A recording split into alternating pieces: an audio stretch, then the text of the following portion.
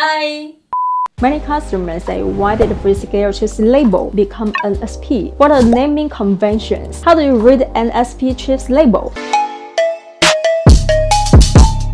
The technological competition is very fierce. In the first competition environment of global semiconductor market, many technological companies are spending large sums of money to expanding market share and improve technological through mergers and acquisitions. At Digital, NXP spent a huge amount of $11.8 billion to acquire FREESCALE, which shocked the chip industry. One of the important purposes was to make up for its shortcomings in processors and realize its layout in the automotive field. As early as 2011, NXP's the market share of controller is only 4.8%, which is far lower than Renesas' first place of 17.3%. After acquiring FREESCALE, it rose to first place in market share in 2016. It only took 5 years to jump from the bottom of the rankings. So this is why the FREESCALE components you saw originally purchased are now labeled with NXP. The naming rule that we will analyze for you today is NXP's 16-bit microcontroller, which is composed of the following module components: prototype, memory, core, device family, memory size, origin, version, temperature, package, and packaging form. Let's apply it with the module number. This chip XS118. S stands for motive grade, 9 is the flash memory type, S12 is the core, XS is the device series,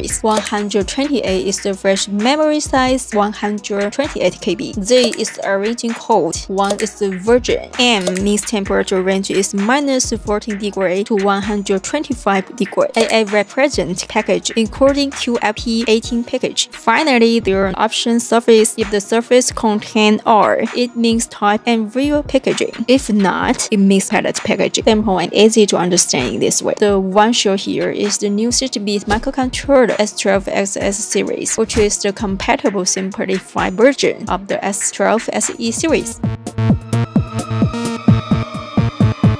After reading the naming rules, what do you think of the NXP label? The label of NXP microcontroller is actually very easy to read. Let's look at it in order. MPN means the manufacturer's material number. The material analyzed here is XS128Z1 Emeil. If you need this material, you can send purchase requirements to ICONechip.com. The first line NXP is the brand name. After FREESCALE was acquired, it was changed to the NXP label. The second line is the country of origin. The third line is the selling date. This line represents the feature code. 132T represents the traceability code. 31T represents the material control code. 31P MSL moisture sensitivity label 3. PBT the reflow tolerant temperature cannot access 216 degrees. The code represents the production batch. When there is a problem with the products, can help manufacturers quickly track specific product batches. 9E represents the production data. Q is the quantity. 13P is the model. 1P represents the factory number in the lower right corner. PB represents the lead free. And there is the halogen free. And the following one means it complies with the rules directive of European Union. If you think this video is useful for you, remember subscribe my channel. Thank you guys. I'm Arina. See you next time. Bye.